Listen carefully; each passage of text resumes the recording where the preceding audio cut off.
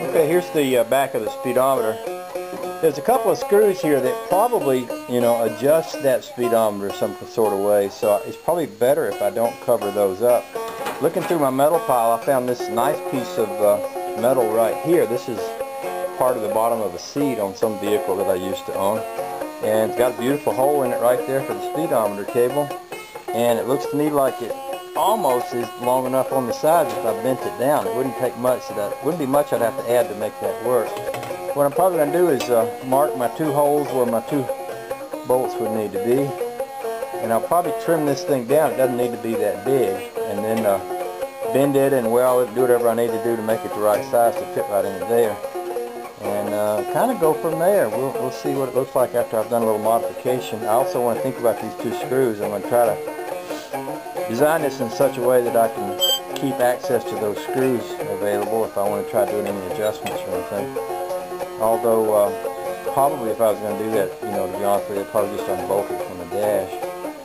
So let me make some holes in this thing and do some redesign, and I'll show you what it looks like. Alrighty, I'll show you what I made.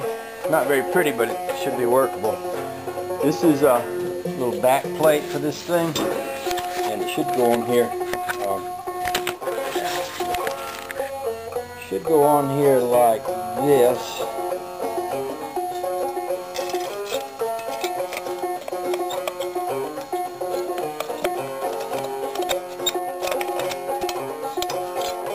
And see, these two little side pieces come up in behind the dash. When you tighten this up, it pushes this back and sort of snugs it into place.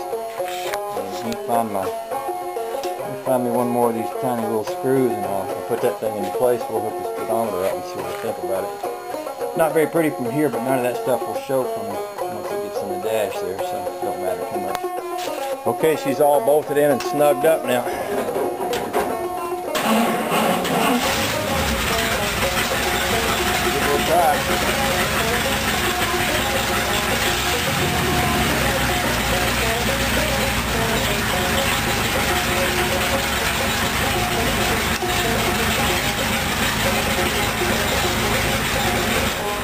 She works!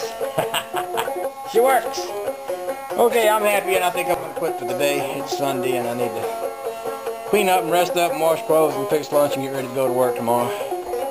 Y'all have a nice week. Woohoo!